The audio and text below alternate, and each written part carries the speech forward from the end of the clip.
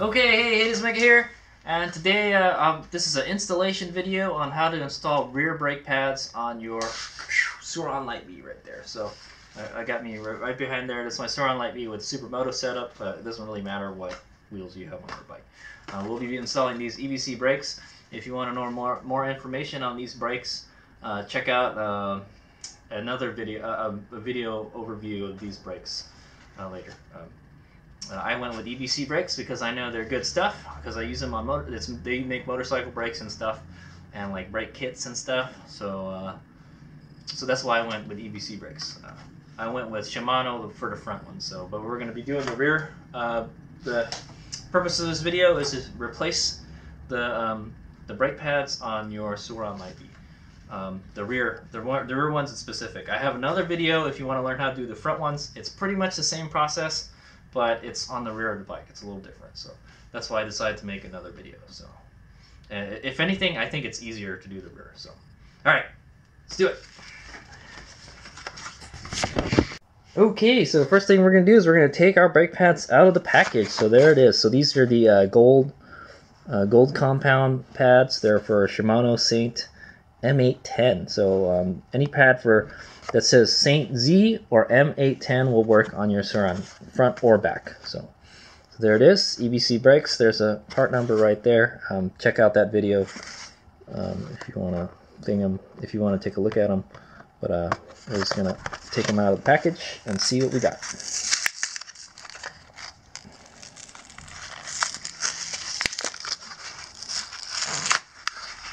I'll probably add this clip to the other video also. So. Oh, okay, there's a little, I don't know, but the pads are in the front, so, okay, so we're just gonna take the front out, and there's this little foamy thing here, and that's pretty much it. So, what you get is a pad, another brake pad, which is identical. I think you can flip them if you want. You're gonna go something like that, and you get a spring clip there. So, I believe the Shimano one came with a cotter pin, but we don't need a cotter pin for the Sur Ron, and I'll show you. You'll see why in a bit. So there you go. That's what you get. We'll probably just reuse the spring clip. It'll be good to have extra parts though. So all right. Okay, so we're gonna be working from this camera angle. So what tools you're gonna need to do this are a 3mm Allen wrench and a 5mm Allen wrench, and I choose to use T-handles. You don't have to use T-handles, but so the best thing to do would be to remove the caliper. You're going to have to loosen it anyways to realign it and everything. Yeah, mountain bike brakes are kind of weird, so. But if it's anything like the front, it should be pretty easy to work with. All right, so the first thing you're going to want to do is take out this clip here. There's a little clip over here, back here, and then there's a pin or a screw holding the pads in there. So pretty easy to take out. Okay, so you gotta take this little clip out. Comes out pretty easily. You can just do it by hand. It's kind of like a little C-clips type of deal. Put that somewhere safe so you don't lose it. And then you're gonna have to take your 3mm. Take your 3mm here and just unscrew it. What you might want to do is get some kind of grease also, some kind of automotive grease. Take the pin out. Okay, put that somewhere safe, and then your pad should just come straight out. So what I'm going to do is probably just fix the camera a little bit.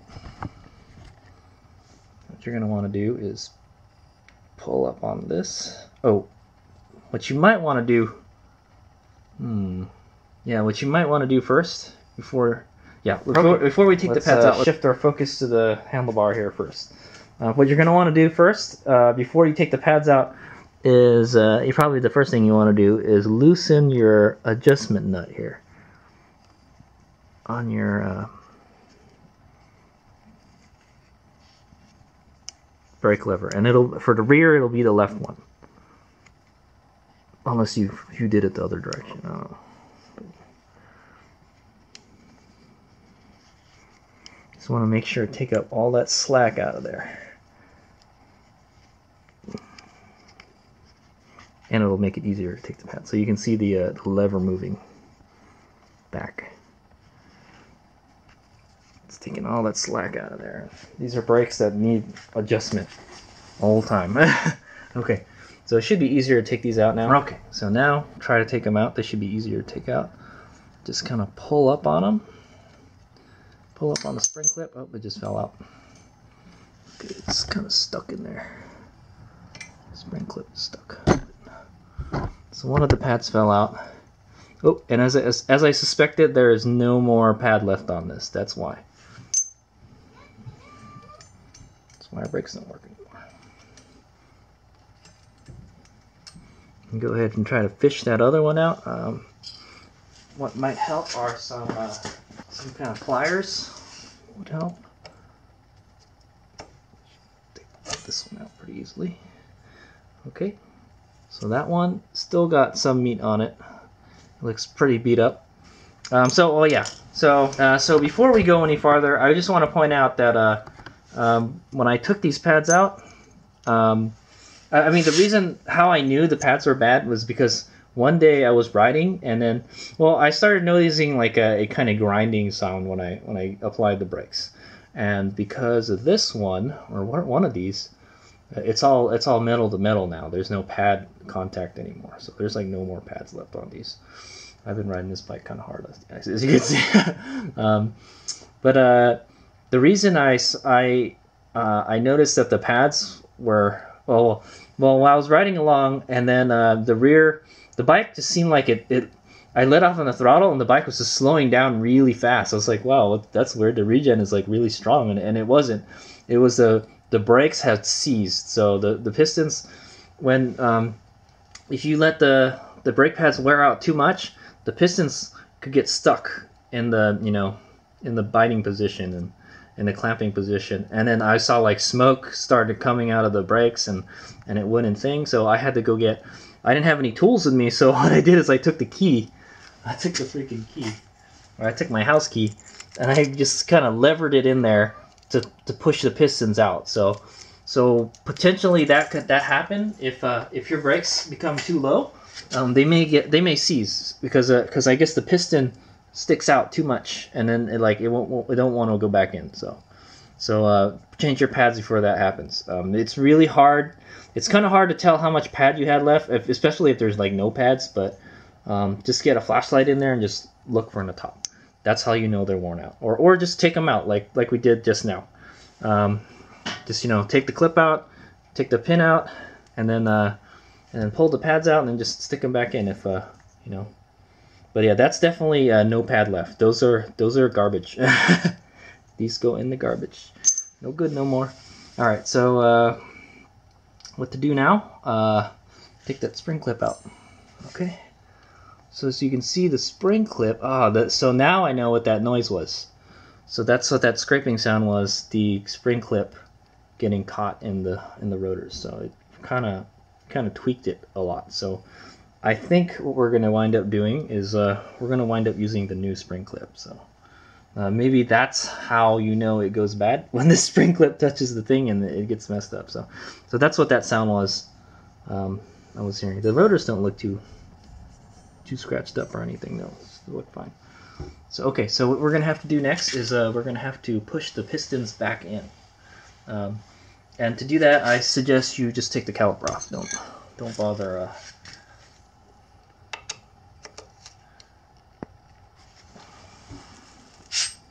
Okay, and then you're gonna have to realign everything anyway. So take your 5mm Allen wrench and go ahead and loosen this. Just take the screws out so you can take the pads out. Take the caliper out. It's kind of better if you use a normal Allen wrench rather than a T-handle.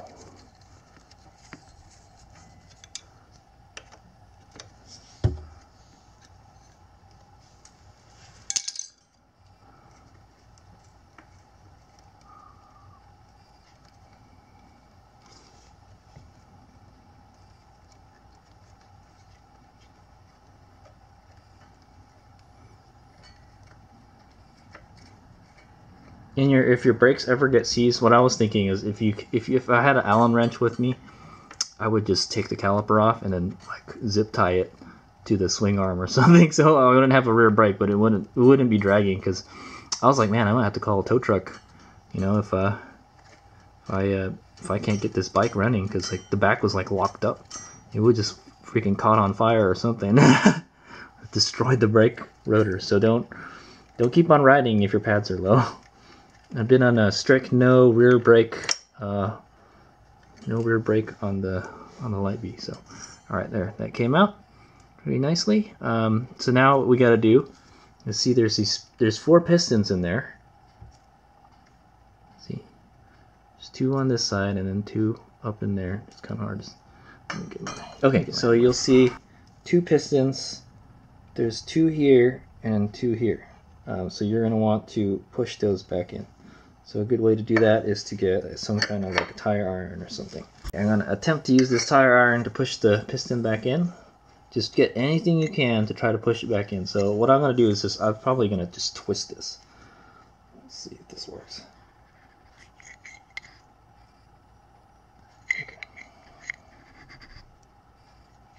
Okay. Yeah, there's no real easy way to do this. Other than this, you just gotta push it back in.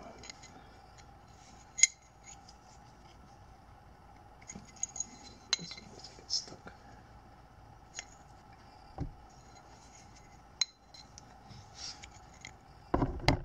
As I guarantee you, it will not work if you don't. It will not fit in there if you don't push the pistons back in.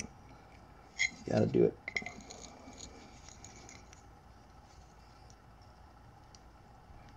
Oh, this one's stuck. Maybe this is our stuck piston. Okay, yeah, all of them seem to want to come in easily except for this one, so I think I found out what piston is stuck. Let's see if we can try to force it. Okay, there we go. Whew. Okay. So the other ones may want to go back out when you push the other ones in.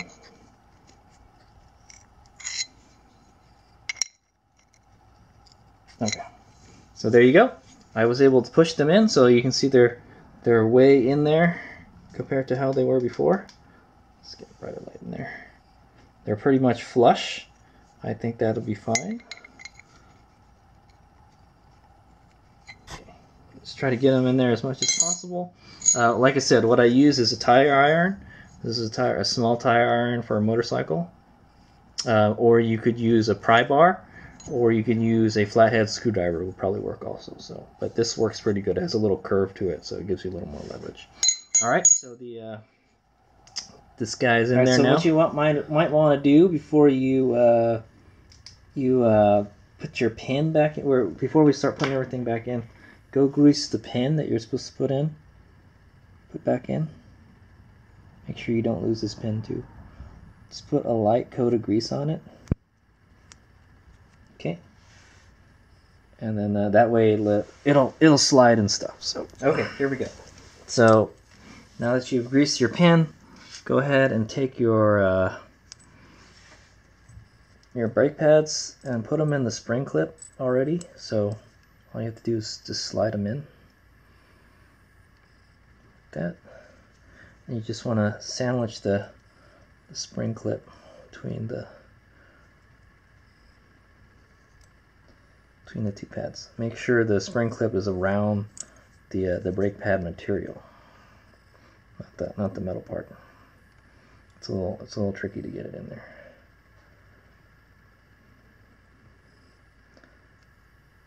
But what you want to do is you want to make sure all these holes on the top line up for the pin. Okay, got it. Take your caliper. Okay, so the best thing to do, I notice, is to just drop it straight down in there. It's designed to really only go one way, so slip it in there until the holes line up. Okay. Okay, there's the hole. So go get your pin, stick it in there. Actually, stick your little Allen wrench, what's this? This is a 2mm right here that you use to adjust the brake lever. stick it in all the way first to make sure it all lines up, okay? And then go ahead and pull it out. And then put the pin in, because the pin is like an exact size, so you may have to finagle it a little bit. There we go.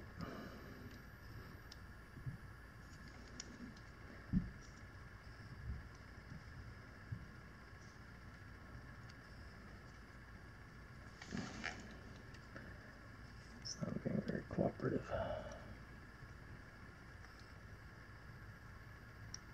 So one of these pads, it's not lined up. Like I said, if you finagle it a little bit.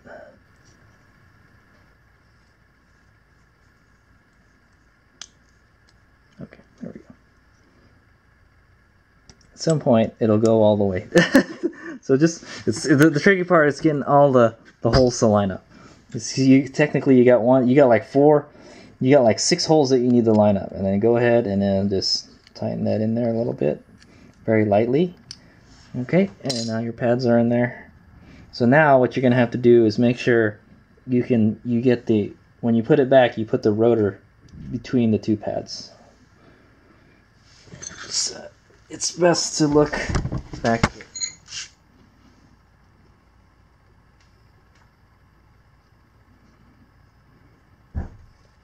Okay. Boy, is that a tight fit. Okay, and then now go ahead and put the screws back on.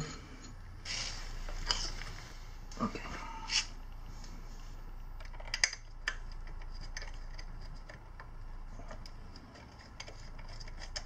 So it pretty much kind of just realigned itself already.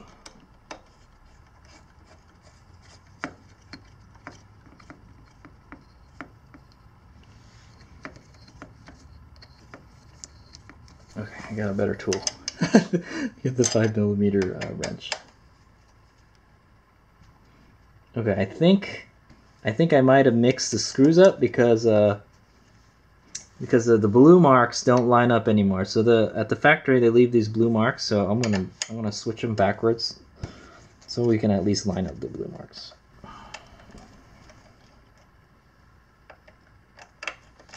Okay, so you're gonna want to put your screws back in. I kind of got one of them in. Put the other one back in. Notice I got the proper tool out. The T-handle hits the wheel, so.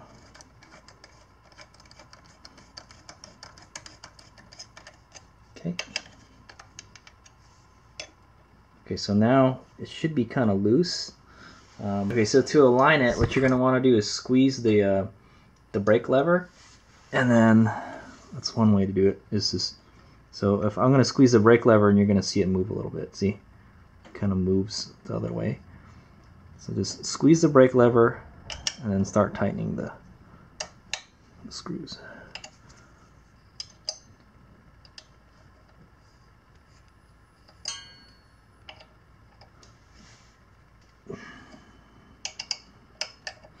It's funny, my blue marks didn't line up. One of them did, but the other one didn't. Okay, and that should be it. And then go ahead and put your clip back in. There's the two kind of prongs, and then there's a slot in the screw for the pin. There you go. It's a nice design. Okay. I feel it's a little too easy to take out though. Okay, and just kind of snug this down a little bit. Doesn't have to be super tight. That's why you got the pin there.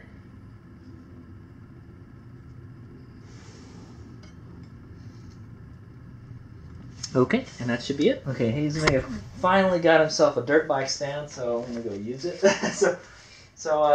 I went ahead and put it in a stand so the wheel kind of freewheels. Just make sure it kind of moves. So it does move. It's not. It may drag at first. The pads kind of have to get broken in a little bit. You have to shave a little bit off. And then, so what I'm gonna do is give it a little throttle.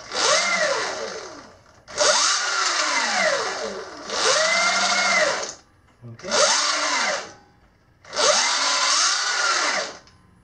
Okay, so I notice it's not stopping it super fast, but that's probably because your pads need to be broken in first.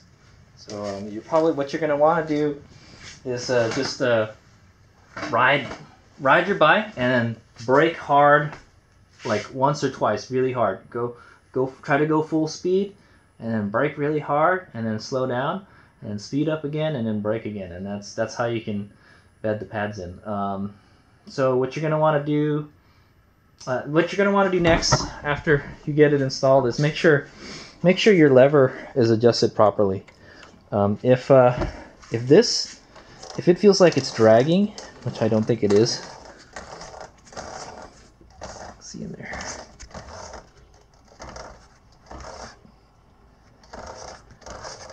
Doesn't look like it's dragging. I mean, it's touching, but it's not like biting onto it, you know.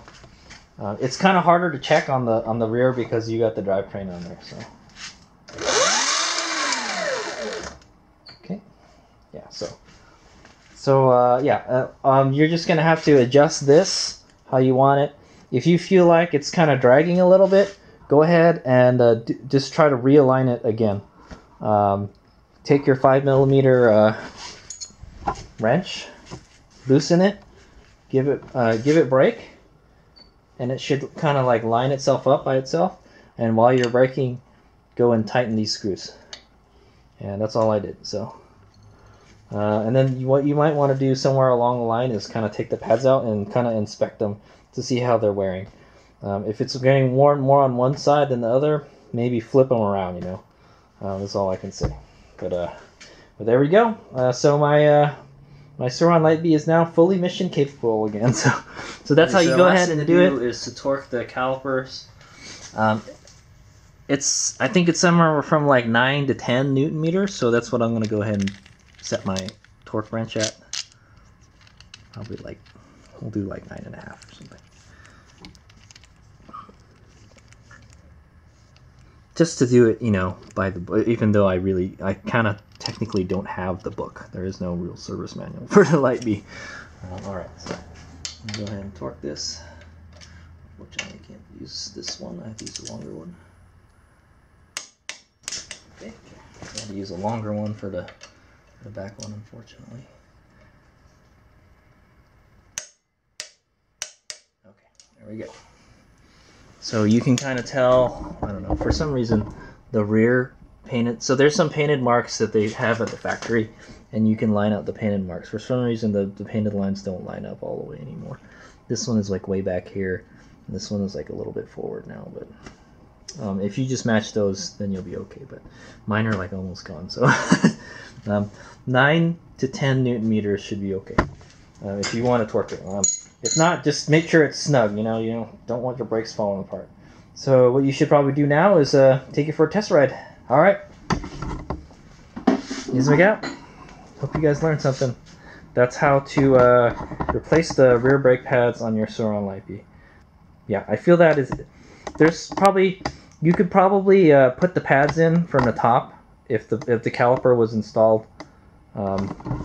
Yeah, if you wanted to put the pads in from the top like this. I think it's harder though, because you kind of have like, it's kind of there's a lot of rubbing going on. Plus the pads, like, there's not a whole lot of space in there when you got brand new pads. So all I'm gonna say is, like, when the pads wear out, eventually there's gonna be a lot of play in the lever. So you adjust that play how you want it, you know.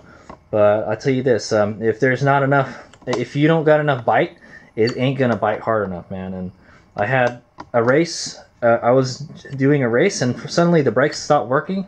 So all I did was I tightened that nut right here, or the bolt right here, until there was less play, so I can get a lot more leverage in there. So yeah. So over time you're gonna have to adjust this, but don't adjust it too much. Don't adjust it so much that the brakes are dragging when you're riding along, because that's no good. You're gonna wear out your pads. They may start smoking. They may catch on fire. You know, so you don't want that. So don't adjust this too much. Just make sure you adjust it. So just adjust it so it rolls smoothly. So. All right. So, and if it's a little tight when it's brand new, it's probably just, you have to wear them in, you know, a little bit. So. Alright, so that was the, we installed some EBC brake pads on the rear of my Sur Ron Light Bee. That's how you do it. Like I mentioned, you could probably install it from the top with the caliper installed, but the way I chose to do it was I just took the caliper off and then I dropped it in, and then I aligned the caliper to when I reinstalled the caliper, I aligned it with the disc brake, and that seemed pretty easy. So I think the trickiest part, yeah, dude, the trickiest part was trying to get the pads to go in straight down. Like, really, they'll only go in there one way. If you get it at a little, if it gets a little cockeyed, it won't go in. It wants to go straight in there. So yeah, that's the tricky part. The pads, like, they just fit in there like just right. And if you put them in there like a little bit of angle or crooked or something, it won't go in. I had to practice a couple times, I'm not gonna lie. For some reason, it seemed like the rear is harder than the front. The front was not that hard, in my opinion. But yeah, so if you want to know how to install the front brake pads, I have a video. I have a video for that. So I will put it at the end of this video also. So, but that's kind of what you're getting into. And the tools we used were the 3mm, 5mm Allen wrench. I use a tire iron. You can use a screwdriver or pry bar. I use a torque wrench. You don't need to have a torque wrench, but it's a good idea. You know, you want to do things right. And then I used some pliers to take the pads out because they were kind of hard to get out of there. And we did have to wind up using the new spring clip because I kind of screwed it up. This is what happens when you eat up the brake pads all the way. It may damage the spring clip, so see, it's been rubbing on there. That's what that scraping sound was. So that is a garbage now. All right, and we found out that it is easier to take the caliper off with a 5mm regular, you know, L-looking type wrench than the T-hammers. So those are all the tools that we used, and in the end. All right, I hope you guys learned something. Oh, and I use a can of grease to grease the pin. Good idea to grease the pin because stuff moves around and stuff, so it helps protect it. All right, Isaac out. Hope you learned something.